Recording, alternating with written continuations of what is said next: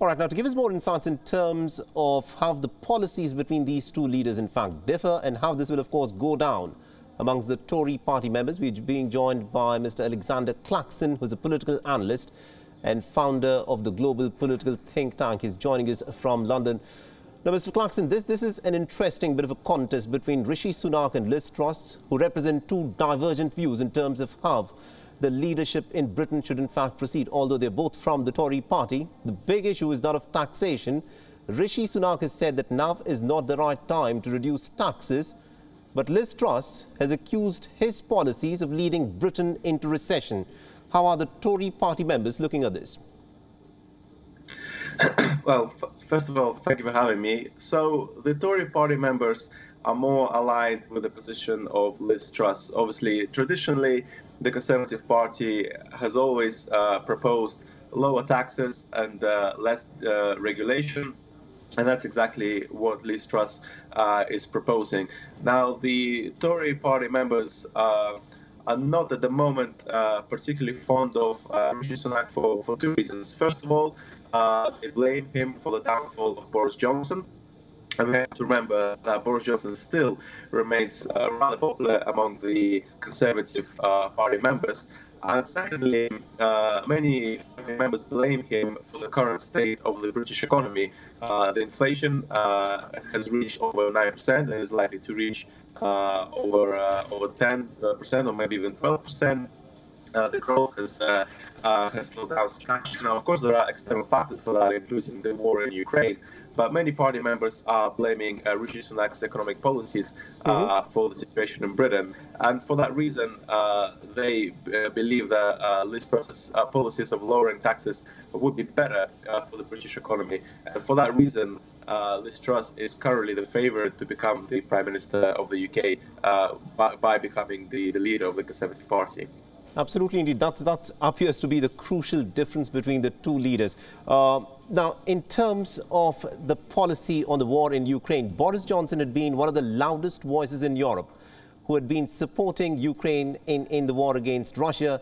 He had said that Britain, of course, stoutly stands behind the people of Ukraine. But with a change in leadership at 10 Downing Street, do you think Britain's policy towards Ukraine is likely to change? I don't think so. Regardless of who is the leader of Britain, I think the policy towards Ukraine and Russia will remain the same. There are several reasons for that. I mean, historically, Britain's policy towards Russia has been consistent, regardless of who has been the leader. And that includes not just the Conservative Party, but also the Labour Party, when the Labour Party was in charge. Now, we know from Liz Truss's policies as the Foreign Secretary of Britain that she is very much supportive of Ukraine. Her position has always been that Russia should lose the war in Ukraine and that Britain should provide as much support as possible to Ukraine, including military aid as well. Right.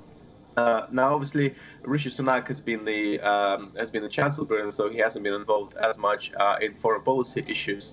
But it must be remembered that support for Ukraine is a very popular policy in Britain among the population, not just the Conservative Party members, but just more broadly among the people of Britain. So any leader who is responsible for the policy in Ukraine will also support Ukraine and stand against Russia, because that will make him popular among the British public. And so for that reason, I think that Boris Johnson's policy towards Ukraine and Russia will persist regardless of who is the next leader. Absolutely, indeed, Mr. Alexander Clarkson. Do continue to stay on with us because there's more that we want to talk to you. But the two contenders here, Liz Truss and Rishi Sunak, of course, will face a whole host of challenges as soon as they occupy the 10 Downing Street office. Now, whoever replaces Boris Johnson will inherit an economy that's been buffeted by the cost of living crisis, as inflation has accelerated to its highest rate in almost about 4 decades in Britain.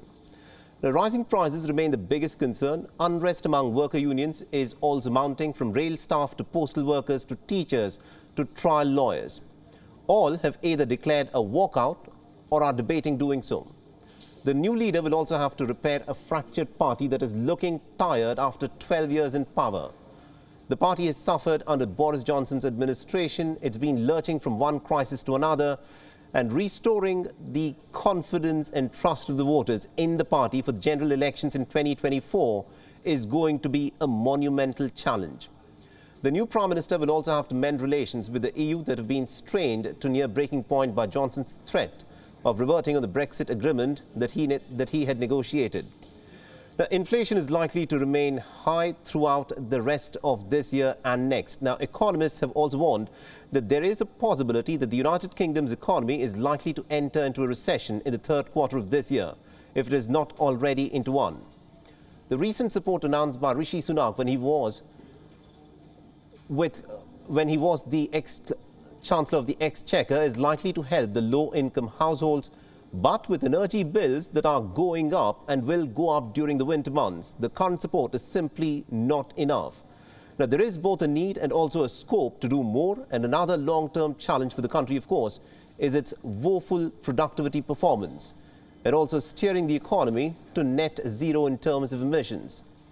Now, the ongoing war in Ukraine and also the issues around higher energy and food prices associated with it, not to mention the associated security and geopolitical issues, will continue to remain a top priority.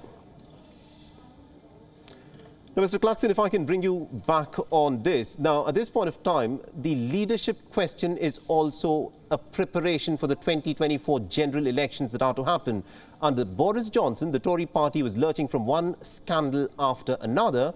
So there is a crisis of trust that the people in Britain actually have in the Tory leadership. Which among these two candidates do you think is likely to be the person who would provide the British people with a leadership that would be free of scandals?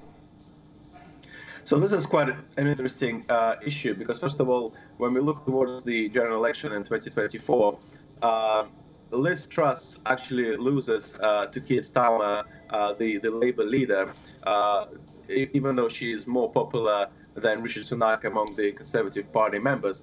Nevertheless, Rishi Sunak currently does better in the polls compared to the Labour leader. So the question here for the Conservative Party members is, who do they go for? Do they go for the person who they believe will provide them with the best Conservative policies, such as Liz Truss, when it comes to taxation? Or do they go for Rishi Sunak, who has a better chance of defeating the Labour leader in 2024? Because given the crisis in the country, given the economic challenges that you described just now, there is a very high possibility that the Conservatives would lose in 2024.